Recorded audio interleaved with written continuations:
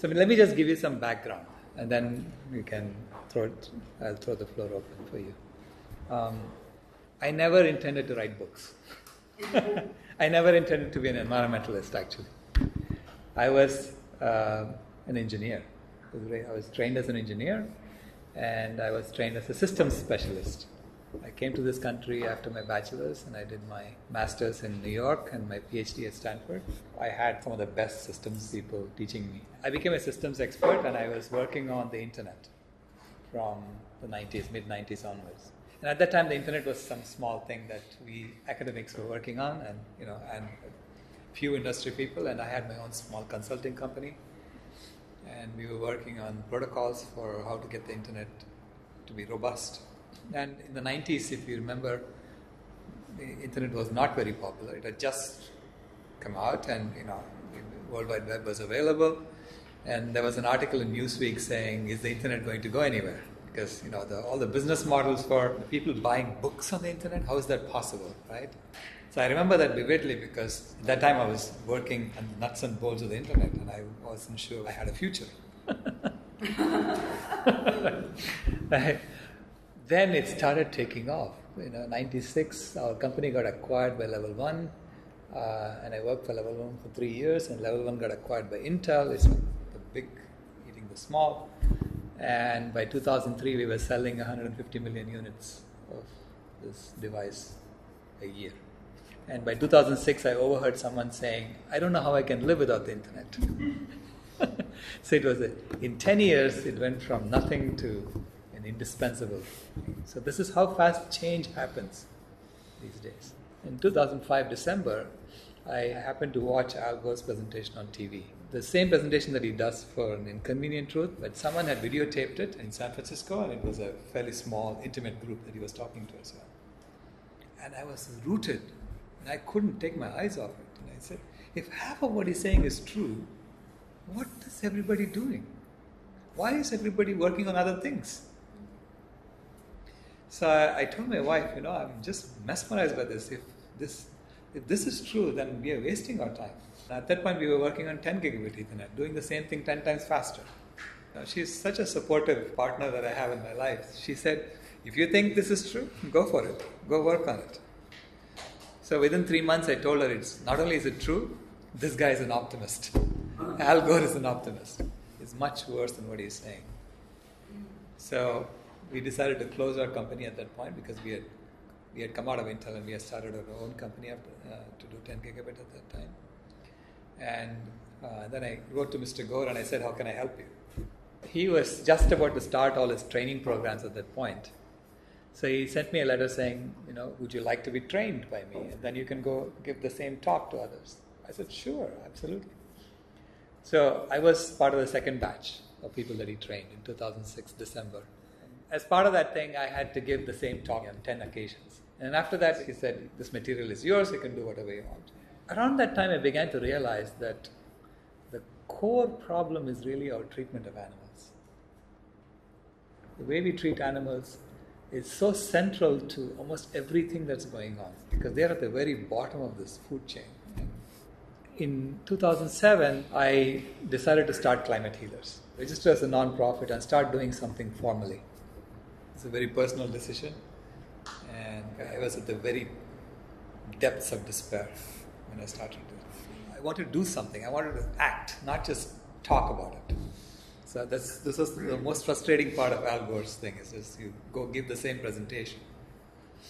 And so I had this business model where you can actually buy solar torchlights, give it to people who are using kerosene for lighting, and claim carbon credits for all the kerosene they're not burning, and use that money to buy more torchlights. So it was a sustainable business, where you're replacing kerosene lamps with solar torchlights. And on paper, it looks like a great business model. You just need to get $11 a metric ton for carbon credits, and you have a viable business model with this. Okay.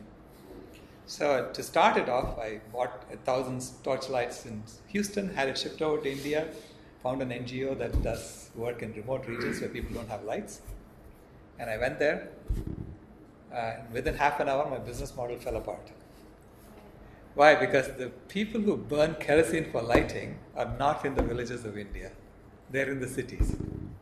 Oh. In the cities where they have electricity, but they burn kerosene for lighting. I said, how does that make any sense? And they said, well, we have electricity, but the electricity is not on all the time. And as soon as it goes off, we cannot live without it, so we turn on our kerosene lamps. So that's where all the kerosene is being burned for lighting. These villagers also get 3 liters a month of kerosene from the ration shop. But they don't use it for lighting at all. They just use it to start their cooking fires. Do they use anything for lighting in the villages? None. So they told me, why do you want to change the night? God gave us night so we can go to sleep.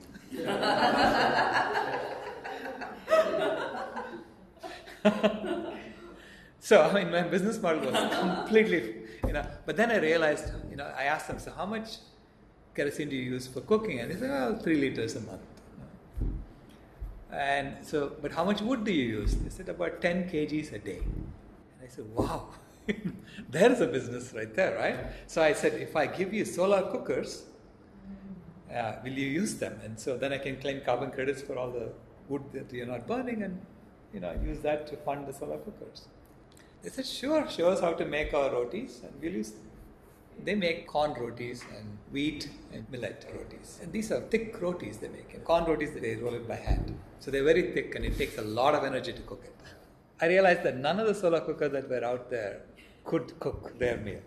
If it had the energy to cook their meal, you couldn't stand near it. So it was all designed for putting a big pot and running away from it. And when the pot is done, come back and take it, right? For making rotis, it has to be interactive. You have to flip the rotis. Every 30 seconds, you have to flip it.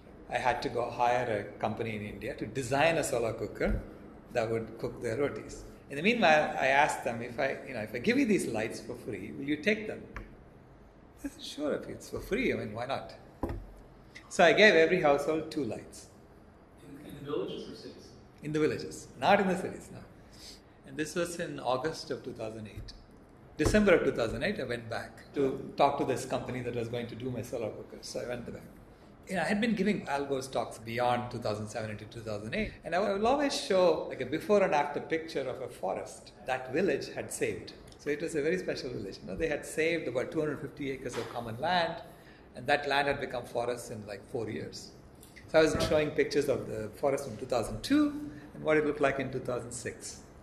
And everyone would say, maybe they took the first picture during summer and the second picture during winter. They may be fooling you, right? How do you know it was taken at the same season? So I said, okay, I have to see this forest myself. I can't depend on someone else taking pictures and giving it to me. First of all, I went there and I was mobbed by the women, which was unusual. In August when I went, they wouldn't even look at me, right? They were sitting there off to the side and they had their palus like this. They would look, when you ask a question, they would look with one eye and tell you an answer. But the men would always be forward, right? They were men were the ones who were answering all the questions. But this time in December, they were just running to me and hugging me. It's like almost touching me. And I asked the NGO, what happened? Why are they like this? And the NGO said, you are a big hero in the village now. Because from August to December was snake bite season in the village. Because that's the time when the snakes are having babies and they're very aggressive. And that's, getting into winter. So the women, every morning, they go into the forest to do their business before the men wake up. And after that, they don't go to the toilet at all. They really hold it. Yep. Is this a cultural practice? It's a cultural practice. I walked with them to the forest to collect firewood, and I can tell you, they don't drink water. Even in summer, they don't drink water. Okay, just to make sure that they don't have to go to the bathroom. So they used to go to the bathroom early in the morning before the men wake up, and they used to step on the snakes, and the snakes used to bite them. So in that village had about 270 households. They used to get about 20 to 30 snake bites every year. And 2 to 3 women used to die from snake bites every year. And in 2008, they had 0 snake bites in that village. Because of the torchlight. Completely unintended benefit. Okay? Completely unintended benefit. And suddenly I had a village that would do anything I asked. So I knew that I had this perfect group that I could work with for the solar cookers. Right? It was such an amazing turning point in my life, because I asked them also to take me and show me the forest. And I saw on the left of the fence was bare, on the right was lush green, and on the left there were all these old cows eating the grass, eating whatever was growing on the ground. So this is the picture I took. Wow. Okay, 2008. I took this picture and I swore on the spot, I'm going to go vegan. Whatever it takes, I'm going to go vegan. Why was the perfect line? There is a fence. The cattle cannot go to the right of that. Anything to the left, as soon as something new is growing, the cattle come and eat it. Or the goats come and eat it. If the cattle don't eat it, the goats will eat it. So, What do the villagers eat? they grow their own food. They raise cattle to milk them and to sell the milk to get money. That's their main source of cash. They don't eat the cows over. They don't eat the cows. And so because they don't eat the cows live for 25 years. All of them. This is a religious thing, right? It's a religious thing. Which village is in South India? In North India, in Rajasthan. Where in Rajasthan? In near Udaipur, in Udaipur district. Really? That's my pilgrimage hometown. So all the cows die of old age? Pretty much. Yeah. They won't eat the cows when they die. They bury them? No, They bury, they don't eat them. they bury them. But would you eat a cow that's 15 years old? That was the case with Bill and Luke 3 or 4 years ago. There were a couple of oxen that got slaughtered in Green Mountain College. And they were going to eat them. This scientist I was talking to said, I mean, who would eat a cow that's 13 years old? I mean, the meat is going to be so tough. People like to eat the babies. Yeah, you have to eat babies. Yeah, it is. I regret the past. No, there is a lot that we have to overcome, and that's also part of my mission now. So I took that picture and I said, I'm going to go vegan, absolutely. That trip I had to go to Hyderabad. In fact, I was a mentor for Al Gore's training in Delhi. And at that training, I met an actress, a Bollywood actress, who was in my table. And everybody was introducing themselves, and I came to her and I said, who are you? She said, you don't know me? I said, no, I don't. And she said, okay, I'm Amala Akkineni, this famous actress. So she said, if you're coming to Hyderabad, you have to come visit me. And I had to go to Hyderabad for the lights. I was doing something else there. And she said, I just turned vegan a month ago. I said, what? I've been thinking about this. How did you do it? And what are you doing for your food?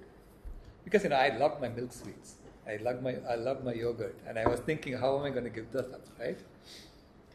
And so she said, a month ago, I was asked to inspect a slaughterhouse and certify that it's meeting regulations, which is what they do in India. They ask the animal rights people to go and inspect slaughterhouses and certify that they're meeting regulations.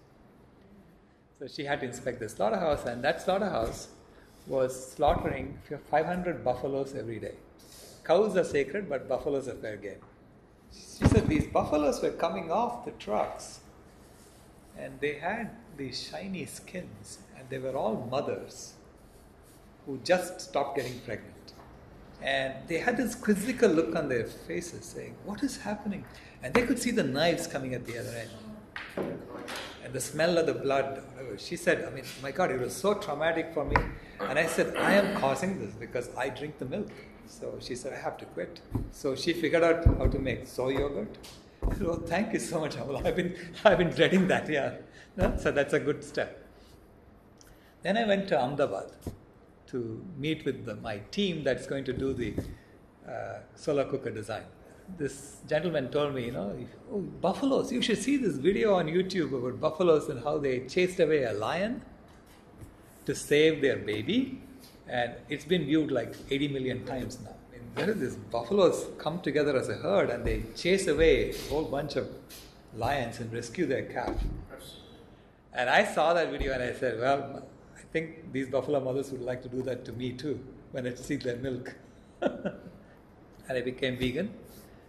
Within a week after I became vegan, I had this huge sense of guilt lift off my shoulders. And within a month, I lost all my arthritic pains. And I said, wait a minute, all along it was due to milk? This doctor didn't tell me, he was giving me pills, he was giving me like aspirin to take. I tell people my story and I say this is, not only is it good for the environment, it's good for your health and it's absolutely great for the animals. You have to do it. So anyway, we got the solar cookers designed, ready to deploy in around 2009. And I happened to come to Chicago for a meeting. I ran into this professor from University of Iowa who said, I'd like to send 15 kids from Iowa to your project and have them help you deploy these solar cookers. I said, of course, please. Because I was dreading, how am I going to assemble all this? And this would be great, right? Having kids from the Midwest who are engineers and, smart kids would come and do the assembly for me in the villages and deploy them. So I said, yes, that'd be great. And then the organizer of the meeting took me to the Baptist temple, Swaminarayan temple. He said, if the Swamijis in Swaminarayan temple want to help you with deploying solar cookers, my God, you can deploy it all over India because they have so much money. They even have a gold dome on their temple. It's beautiful. And they're actually building one in New Jersey now. It's like probably the biggest one. The stone came over from India? The stone in New Jersey, that stone came from Italy, from one single mountain, because the Baptist people went and bought the mountain in Italy. Oh my God. and they're taking the marble from that mountain, shipping the marble to India, having it carved by people, and shipping it all the way back to New Jersey. They do have a lot of money, right? So I went to the Baptist temple so that I could convince the Swamiji to fund my solar cookers. And of course the Swamiji was busy, so they made us sit outside, wait for him. And then after about half an hour, the person comes out and says, he's too busy, he's not going to be able to meet you.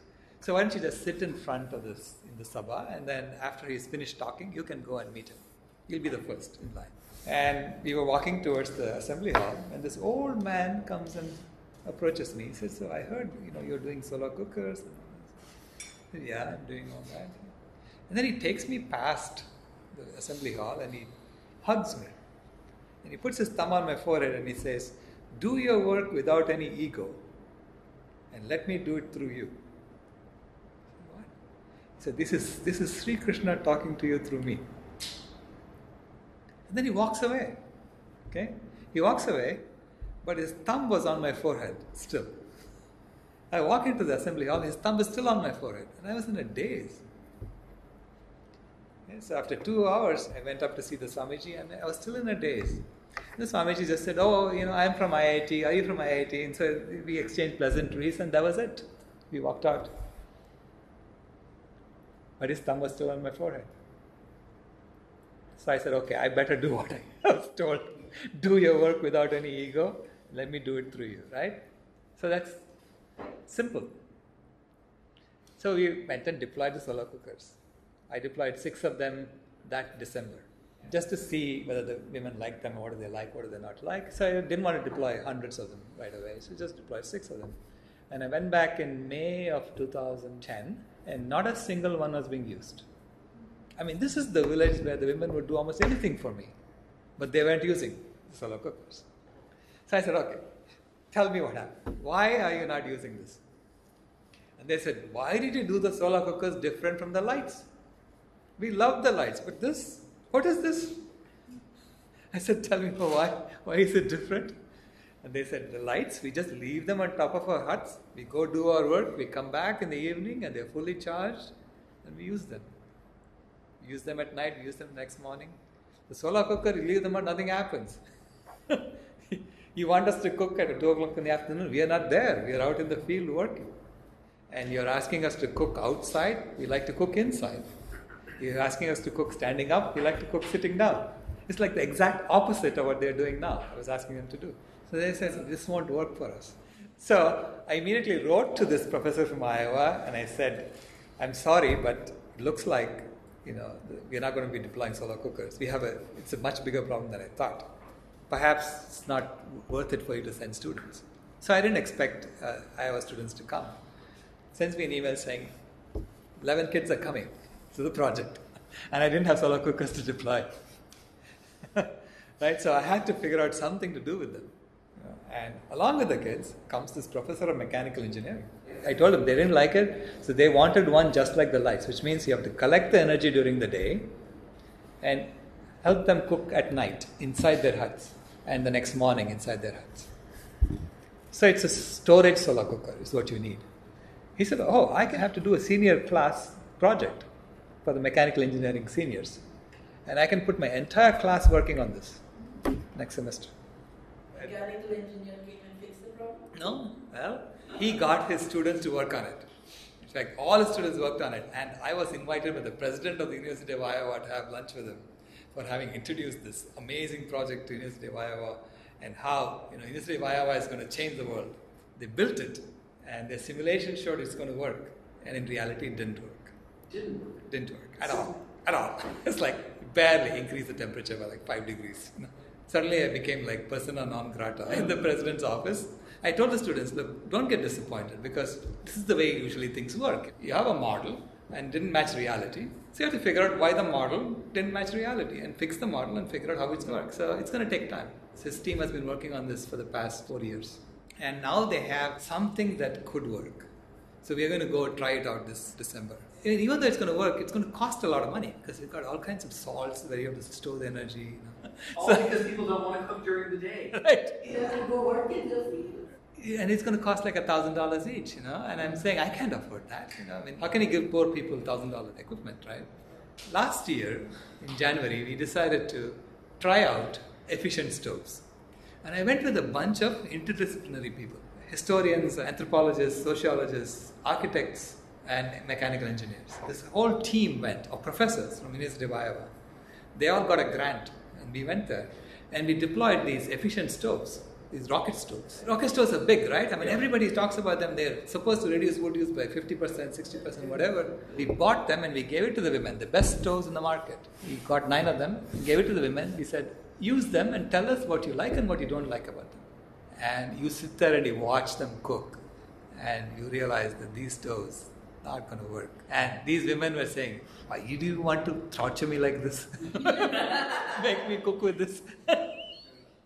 They prefer their chullas. I mean, their chulla is a brick with mud around it, and they put their pans on top and they cook, right? They put their firewood inside and cook. And they were saying the problem with the rocket stoves is, first of all, it's made of metal. You touch the metal on the side, my child is going to get hurt because it's getting really hot on the outside. Secondly, you can only put small twigs inside, and when we get big logs, what are we going to do? We have to burn it. You want me to cut it lengthwise? Forget it. I'm not going to do that, right?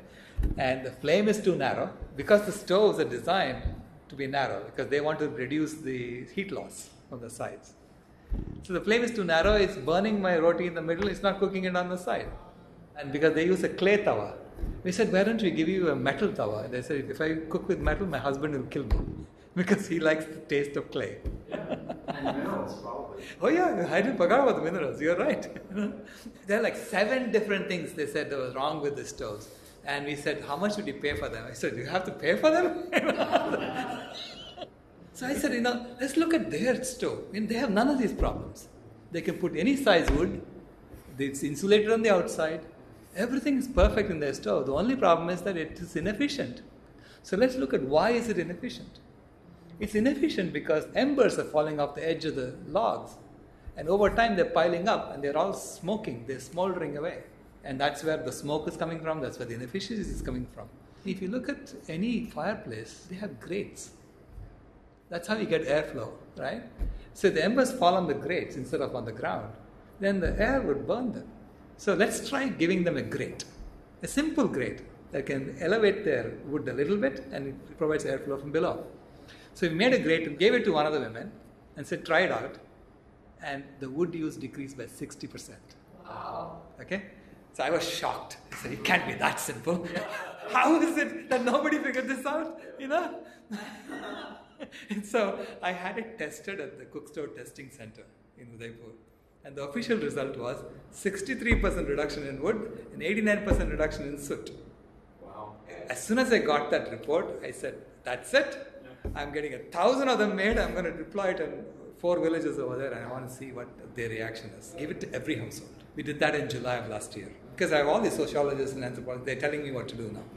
It's a go to a representative sampling. They did a survey before, survey after, and all that. In January, I went to about 80 households out of the 1,000 we gave to. And 71% of them are using it on a regular basis. They would kill you if you try to take it away from them. Well, they're saving a lot of wood. They're saving a lot of wood and there's much less smoke.